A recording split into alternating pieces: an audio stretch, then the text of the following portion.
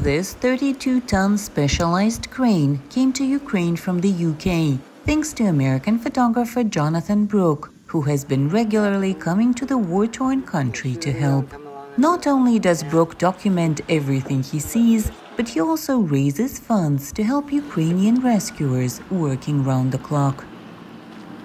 This crane is going to be used in saving lives, helping to lift the heavy pieces of buildings that have collapsed on the civilians, and save lives by helping them to be able to dig out people that have been buried under the rubble.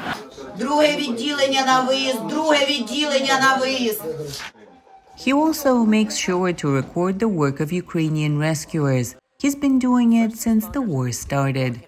They're on the front lines of the civilian atrocities, defending the civilians.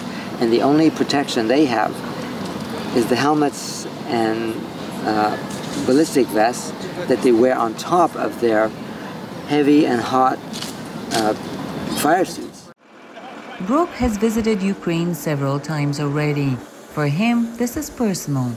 His wife comes from Ukraine. Since the war began, Brooke has documented the destruction of the Kiev region and the atrocities in Bucha, Irpin, and Borodyanka. He's been to Chernihiv and to the Zaporizhia and the Dnipropetrovsk regions, where he was especially impressed by the rescuers' work. In places like Nikopol and Marganets, that are right close to the front line, to the nuclear power station that the Russians control, and they use it to attack the civilians in these civilian towns every single day since the war started. When Brooke is back in his native California, he organizes exhibitions to show Americans what Ukrainians have to deal with every day of the war. That is what victory looks like. Victory for Ukraine will look like total. All of the Russians pushed out of Ukraine. The Ukrainian prisoners and captives brought back. All of the children that have been stolen from Ukraine brought back. Reparations payment imposed on Russia to send help to Ukraine.